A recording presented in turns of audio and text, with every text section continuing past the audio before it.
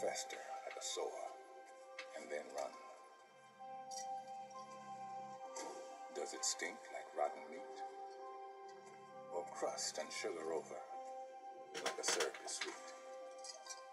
Maybe it just sags like a heavy load. Or does it explode? Come on, Johnson, I'm out, and there's still hot water.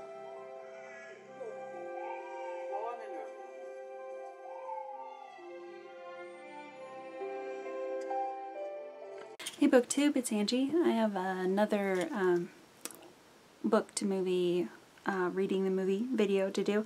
This one's a little bit different, maybe, because it started out as a play, but it's since had movie translations to it, so I figured I would talk about it anyway.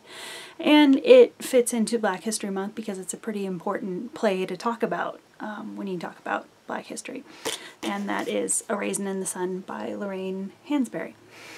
A little bit about Lorraine Hansberry first. She was a playwright that grew up in the south side of Chicago in the 1950s, or maybe earlier, I forget exactly when she was born, but in that sort of era. Her parents were activists. She grew up in an area where I think I read that her family was actually one of the first black families to integrate into a white neighborhood in Chicago in that time. And when you get into the story of A Raisin in the Sun, you see that that kind of plays into one of the key storylines in the play. But the thing about the play, I thought I would mention that is kind of cool, is in 1959, when this was first produced for the stage, it had pretty instant success. And at the end of the year, it ended up winning the Best Play of the Year by the New York Drama Critics Group. And then further, Hansberry herself went on to win a bunch of awards. She was awarded, I'm just trying to remember the name of the award. She was awarded the New York Critics Circle Award for this play. And at that time, she became the youngest American to ever win it, the first black playwright to ever win it, and the 5th person in history to ever be given this award. And she was only 29 years old. So another one of those stories, if you know you're in your mid-20s or later and you're trying to think, oh, I haven't done anything amazing with my life, which is a feeling I run into a lot. Just think about that. I have a little bit of a sad note to put on the end of that, is that a few years later in 1965, Lorraine developed cancer and passed away at the age of 34. But still an impressive feat, and had she not developed cancer, can you imagine what more amazing writing we would have gotten out of her?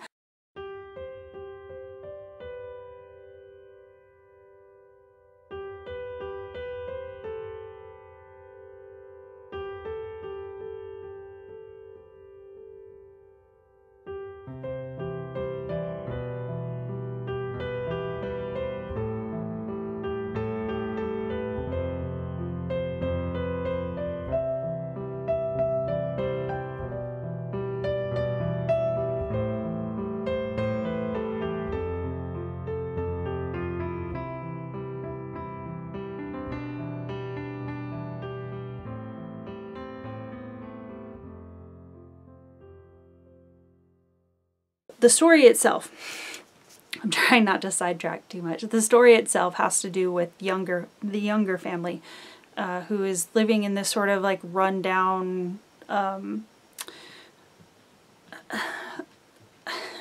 was gonna use the word squalor, but I didn't know if that was too strong. But because it's not necessarily like tenement housing, but it's a rundown apartment complex in Southside Chicago.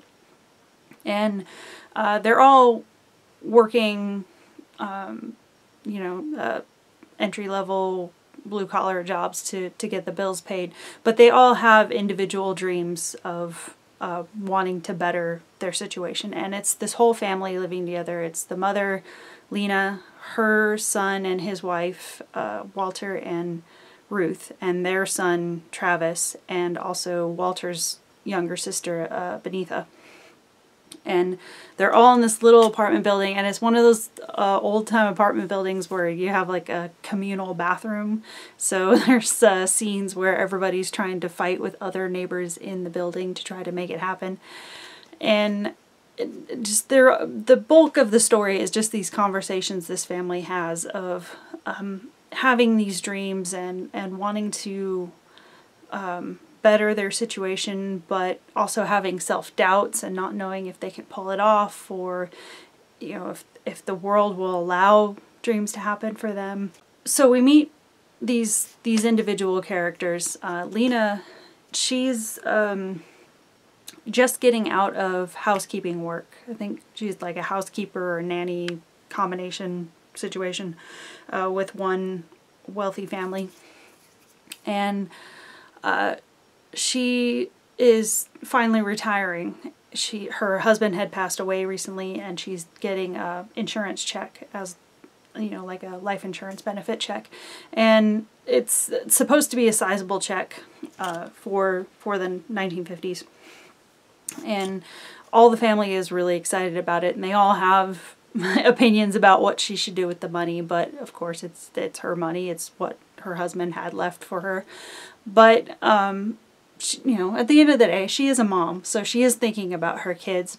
So she has plans to put little bits aside for everybody, but her main thing she wants to get the family out of this cramped apartment. So she goes looking for houses, and she looks through all the ones in the black neighborhoods, and she said for the money they're asking, those places are dumps. So she goes and looks into white neighborhoods where there are houses available, and she comes upon this place, I think it's called Claiborne Park. I think that was the name of it, where she finds a house that's in the right price range for her. It's good size for everybody, and she buys it. And then she runs into this wall that calls itself the Welcoming Committee. It's this one guy that comes in and represents the whole neighborhood and basically tells her, well, you know, we heard about your family coming in, and it's just the neighborhood kind of took a vote, and it's just that we really like to have neighbors who come from similar backgrounds in the neighborhood. And he goes through this whole thing of finding a million ways to say they don't want black people in the neighborhood. So that is a big scene in the play. Additionally, you also have Benitha, who is developing a lot of pride in her African American heritage, and she wants to learn about the native languages of Africa, and she's studying in college. She wants to become a doctor. She hopes to, you know, take up a position somewhere where it's really going to make a difference in the world. And her friend and language teacher, Joseph Azagai, he becomes very important to her, and there's a bit of a romance that develops there. But there's also some tension between them because Azagai teases her about becoming a assimilationist, where he said, you know, oh, you're just worried about fitting in and all of that, and this is all, you know, a facade, and you know, you're basically jokingly calls her a poser, which really gets under her skin. But other than that, she really loves him, or develops a love for him over the course of the play. Randolph Hall, Friday night. You with me? That's your idea of asking for a date, George. It's more than a date if I'm asking. Well, I have to get back to you. Do so, but tarry not. There are legions of honeys who would have your place. Goodbye, George. I've got class. Isowopo, la fin dagba. Isowopo, la fin dagba. Isowopo, la fin kole. Isowopo, la fin kole. Relax, it's coming. Ono no gun, odo no yara osife. Osife. Very good. Were all my students like you, I would be an even happier man. I don't need false flattery, Asagai. I do quite well with the truth. Well then, I guess I shall tell you the truth. You are not very good. excellent.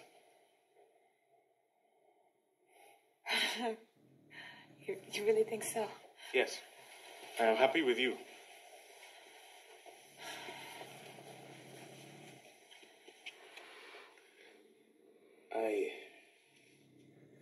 I would be even happier if I could take you out on one of your dates. A date? Isn't that what you call it here when a man and woman go out and spend time together? Well, yes, but... Okay, before you crush my spirit and ego, I will withdraw the offer. Maybe your phone number will not be so precious. Well, I suppose a phone number can't hurt.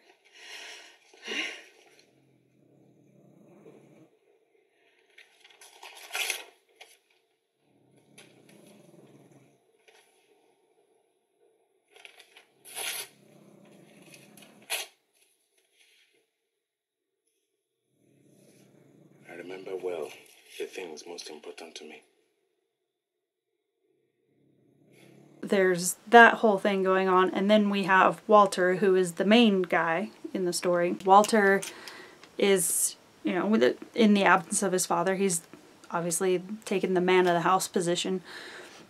And Walter works as a chauffeur for rich white families. His wife Ruth does housekeeping, I think, or cooking. I forget. Again, some sort of blue-collar work. And then they have their son, Travis. And one of the key themes that gets talked about in this play is Walter's sort of dreamer side and his weakness for get-rich-quick schemes. And his heart is in a good place. He just wants good things for his family, and he feels limited with opportunities in life, so he just goes for whatever opportunities do come up. It's just that a lot of those opportunities don't pan out the way he wants them to. But dang it, he keeps trying at it, and he's just determined to find something that is going to work. But his wife, Ruth, she's very frazzled with him. She's very over all of these schemes because she's been with him for years now.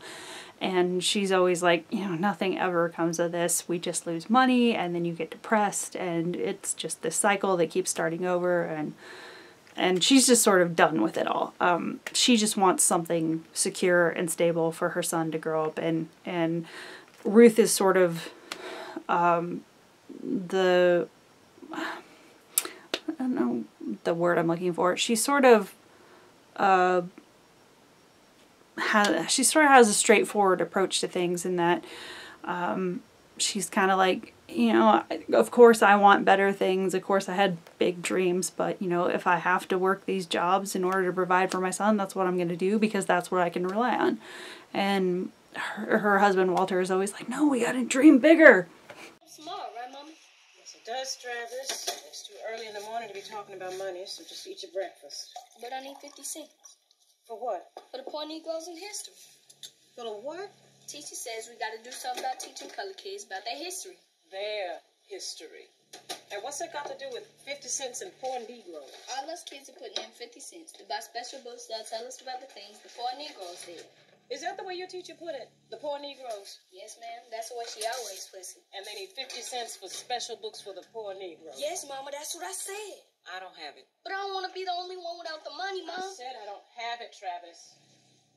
Just eat your breakfast. I'm finished. Go on and make up your bed.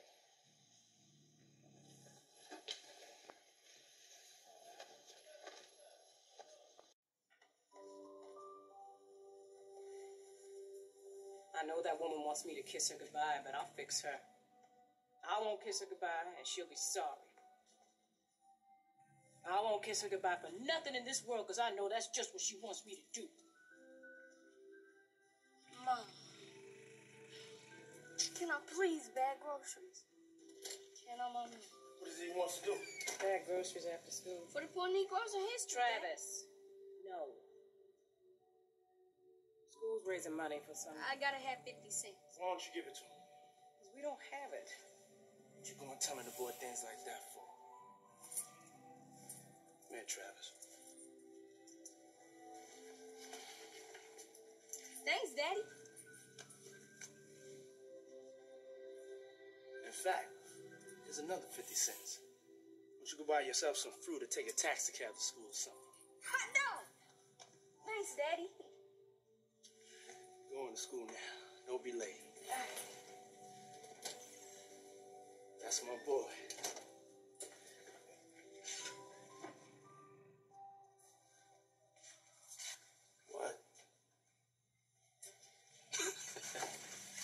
One of the things that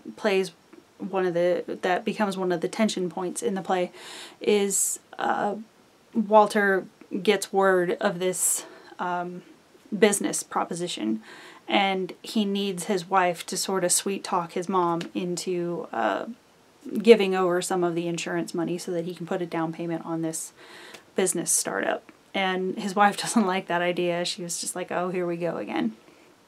But he's like, oh, no, she'll listen to you. You know, she's suspicious of me. But maybe if you talk to her, you know, you have one of your, you know, mother-daughter kind of talks or whatever, you get real sweet with her. Just get, you know, make it sound like a good idea. All of these different character stories sort of come together and explode in the final part of the play. And the amazing thing about this story is that, I mean, it is known as a classic of African American literature, but it's not exclusive to that. Anybody can watch this play, read this story, and you're gonna see things you can relate to. Yes, there are elements that are specifically directed towards African American culture, but a lot of the trials that this family goes through, at least on some level, anybody can relate to them. You know, with Walter wants more respect from his boss at work, and Benita wants her interests and her, you know, educational goals and things like that to be taken seriously, and Ruth wants her husband to be not so much of a dreamer and a flake, and Lena just wants her kids to treat each other better and love one another and stop all these money wasting schemes and all that. And it's all like universal storylines that all of our families have gone through. And I think that was a powerful thing that Hansberry pulled off in bringing this play out, where we could see a snapshot of something maybe we weren't familiar with or weren't aware of, but at the same time, you still get the message that, you know, we all have this similarity that, you know, can bring the wall down between us, which I think was pretty damn cool. That's why I said it's a real bummer that she developed cancer, and we lost so much of what was maybe in her to still bring forward. So I was putting off this video a little bit because I mean, I'd been planning to do it for a while, but I was putting it off because I wanted to see the different versions of the show. When it went to stage in 1959, it originally starred Sidney Poitier in the Walter role. And before I picked this book up a while back, I hadn't actually watched any of the shows in their entirety. I'd, of course, seen clips here and there.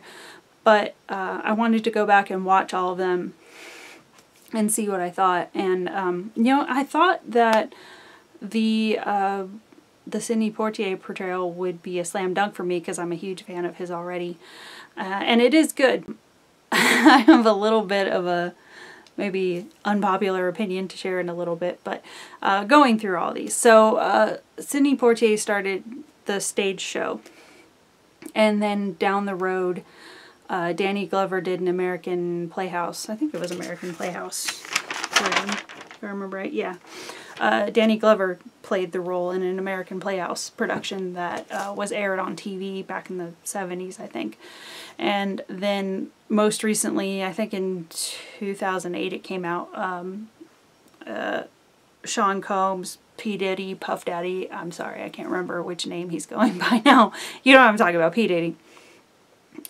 He came to screen as Walter. And my unpopular opinion, probably, is that I liked Sean Combs' version the best. You know, I know some people might be like, oh, great, this rapper is like trying to be a serious actor now. But no, he did a damn fine job as Walter.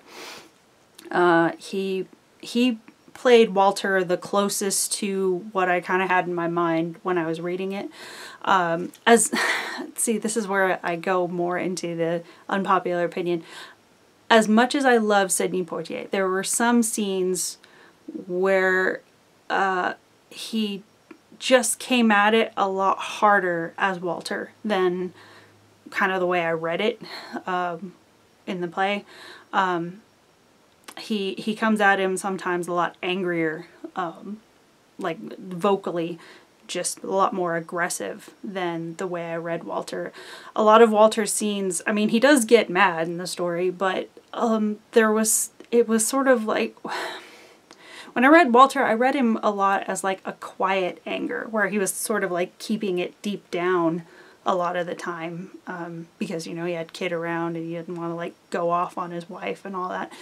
So it was like simmered down a lot. And Sean Combs brought a lot more of that sort of pushed down anger to it. And I mean, it's crazy to say, but I felt like Sean Combs brought a little more nuance to it compared to Sidney Poitier. And I know that's insane to say because it's Sidney fucking Poitier.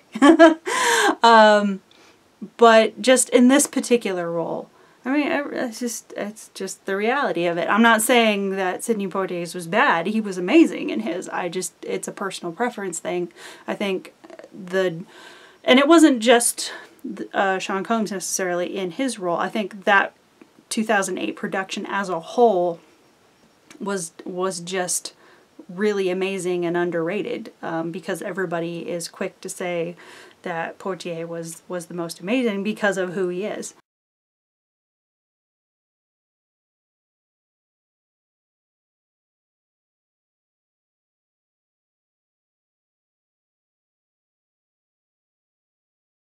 Charlie Atkins was a good-for-nothing loudmouth too, wasn't he? When he wanted me to go in the dry cleaning business with him. Now he's grossing $100,000 a year. $100,000 a year. Still call him a loudmouth good-for-nothing. Oh, Walter. Oh, Walter. You're tired, ain't you, baby? You oh so tired of everything. Me, the boy, the way we live in this beat-up hole, everything. Moaning and groaning all the time, but you wouldn't do nothing to help, would you?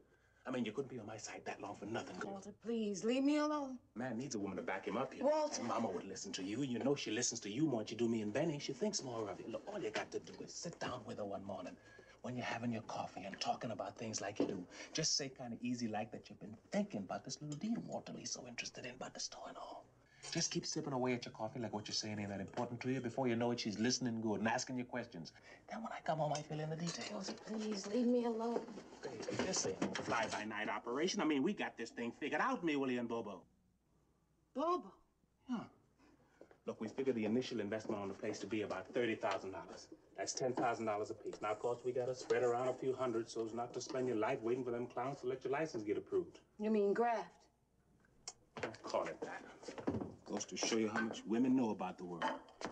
Baby, don't nothing happen for you in this world unless somebody gets paid off. Walter, leave me alone. Eat your eggs, you're gonna be cold. See? The man say to his woman, I got me a dream. She says, eat your eggs, they getting cold. Man say to his woman, help me now to take a hole in this world somehow. And she says, eat your eggs and go to work. I tell you, I gotta change my life because I'm choking to death. And all you say to me is eat these eggs. Walter, that ain't none of our money, and I ain't gonna be harassing your mama about it. I'm looking in the mirror this morning and I'm thinking I'm 35 years old. I'm married 11 years and I got a boy who's got to sleep in the living room because I got nothing, eh? Nothing to give him but stories. Like on how rich white people live, eh? Eat your eggs, Walter. Damn these eggs. Damn all the eggs that ever was. And go to work. I'm trying to talk to you about me. Now all you're gonna say to me is eat these eggs? You never say nothing new. I listen to you every day, every morning, every night. You never say nothing new. So you'd rather be Mr. Arnold than be his chauffeur. So I'd rather be living in Buckingham Palace. And that's just what's wrong with the colored woman in this world today. You don't understand about building your men up, making them feel like they're somebody, like they can do something. There are colored men who do things. No thanks to the colored woman. Being a colored woman, I guess I can't help myself none.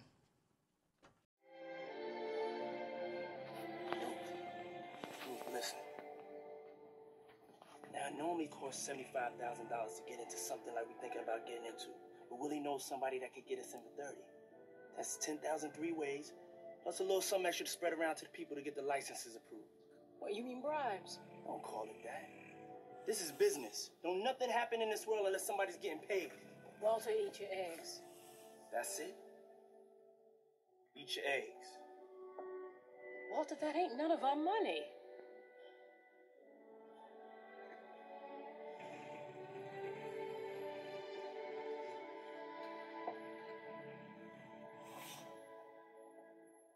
This morning I get up. I go to a bathroom I gotta share with 2 floors of people. I look in the mirror. 35 years old. Been married 11 years. I got a boy who sleeps in the living room. And all I gotta tell him is stories about how rich white people live. Walter, eat your eggs. Damn these eggs. Damn all eggs that ever was. Fine, go to work. See, that says it all, don't it? Morning, everybody. It says just what's wrong with women today. Don't know how to build your men up. Make them feel like they can be somebody, like they can do something. You know, not all women are like that. Just like there's some men who actually do something. No thanks to their women. Let's start timing people. You should get up earlier. When you look at the whole production, the 2008 production, and oh my, I can't imagine anybody ever playing Lena as well as ever again as Felicia Rashad did Lena. Because here's my thing with this play. It's the anger thing again. A lot of the productions I've seen, the anger comes so forcefully, and it's just sometimes it struck me as overkill for the scene they were doing.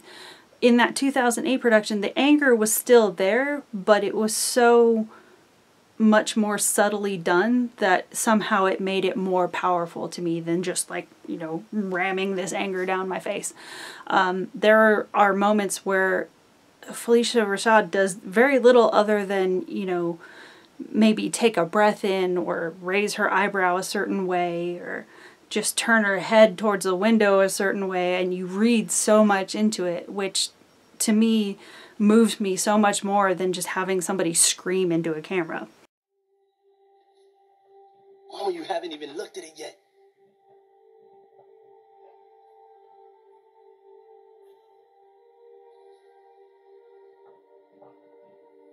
That's it. You've decided. Decided that this is the way we're gonna live.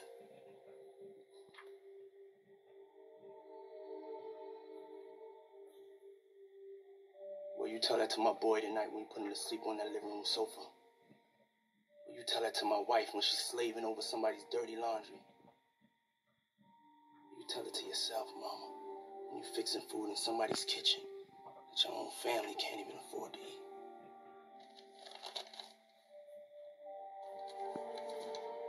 Walter, where you going? I'm going out. I'll come with you. I want you to come. Walter, I gotta talk to you about something. That's too bad. Walter, Lee, sit down. I'm a grown man, Mama. Ain't nobody said you wasn't grown, but you still in my house in my presence. And as long as you are, you will talk to your wife civil. No. Now sit down. Let him go on. He makes me sick to my stomach. You turn mine too, baby. Walter Lee, That was my biggest mistake. what is wrong with you? Ain't nothing wrong with me. Oh, yes, there is something wrong with you. You being eaten up like a crazy man. And there's something more to me not giving you this money. This ain't new. For the past 2 years, I've been watching you get all nervous, acting wild in the eyes. I gotta go out. I'm not finished talking to you. I don't need your nagging right now, Mama. So what you gonna do? Go somewhere and drink? Seem like you always tied up in a knot about something, ready to bust out and yell anytime anybody say anything to you. People can't live like that, Walter. Ruth is a good and patient girl in her way, but you get to be too much, son. Oh, don't make the mistake of driving that girl away from you. What mistake? What'd she ever do for me? That girl loves you, Walter. Are you through? If it's all right with you, I would like to go out, please. Son, I'm sorry, son. I'm sorry about your liquor store, but that just ain't the thing for us to do. Gotta go out, Mama. Mama, I want so many things. It's kind of driving me crazy. What is it that you want, baby? You got a nice wife, a fine boy. You got a job. A job? A job, Mama? Mama, I've been in closed car doors all day. I drive a man around that looks right through me. I say, yes, sir. No, sir. Shall I take the drive, sir? Am I the best trained monkey you ever seen, sir? Mama, that ain't no kind of job. That ain't nothing. Why do I even think you gonna understand me? Understand what, baby? Mama, sometimes when I'm driving that man around, and we passing them cool, fancy restaurants, and these white boys, they just be in there talking about things. Important things. They close $1 million deals. I know they are. And Mama, these white boys, they don't look much older than me. So once again, it's money. Yes, it's about money. Because money is life. Money is life? I remember a time when freedom used to be life, but now it's money. Have times changed that much? No, they haven't changed. It's always been about money. We were just never allowed to get close enough to see it. No, something has changed. In my time, if we could make it to the North without being lynched and still have a shred of dignity, too, that was enough. But now here come you and Benita, y'all talking about things that just go right past me. Now, you my children, but sometimes y'all might as well be strangers. Well, you don't understand. You probably never will. And there were some scenes in the other productions where it started to feel like that a little bit, where they were just going crazy across the stage. The 2008 production is shot much more like an actual movie, even though the play, you know, obviously it's written to be done on a stage, so it's all like one room basically in this apartment building. I don't know if I can't remember if there are any set changes in the actual production. I think it's just the apartment in the play.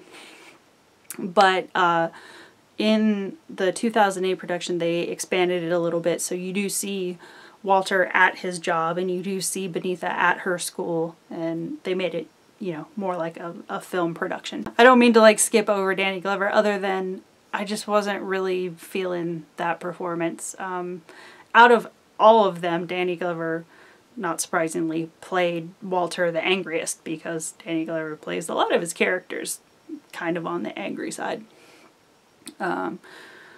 Or at least agitated side.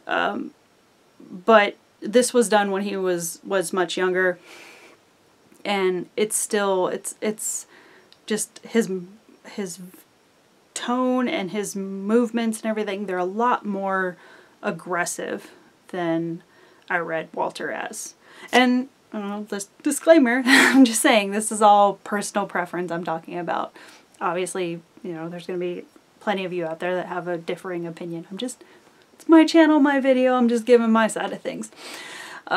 So yeah, that was my take. I watched the Danny Glover one, but I wasn't feeling it. That one is probably the closest to, you know, completely stage production. Oh, I forgot, I made a note here. I don't know if there are any clips of it online. I don't think I could find any, but there was also a Broadway production, I can't remember the exact year, where Denzel Washington played Walter, and got a lot of acclaim for that role as well, which I'm sure it was amazing, because it's freaking Denzel. It's like when you talk about Sidney Poitier, it's like Denzel, of course he was amazing.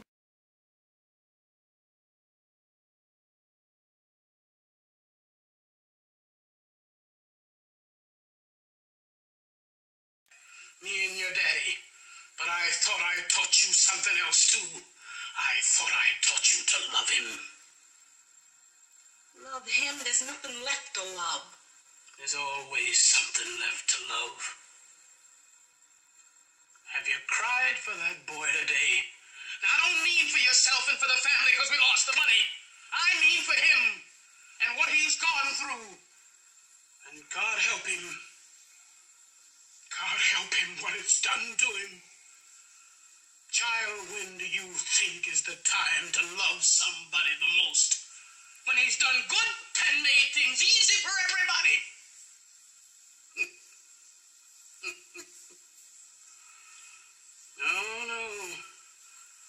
No, that ain't the time at all.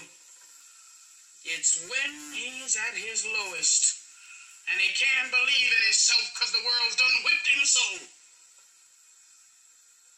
When you starts measuring somebody, measure 'em right, child. Measure 'em right. You make sure that you done taken into account the hills and the valleys he's come through to get to wherever he is.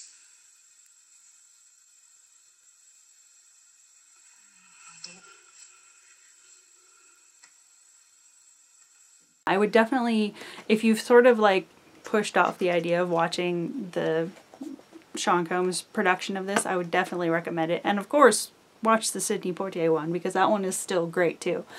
Watch both of them. I don't know, Danny Glover one is up to you. My personal opinion is like, take it or leave it, but at least see the Poitier and the Combs ones if you want to get a good feel for this. I don't know if there's any video recordings of the Denzel one since it was a Broadway play.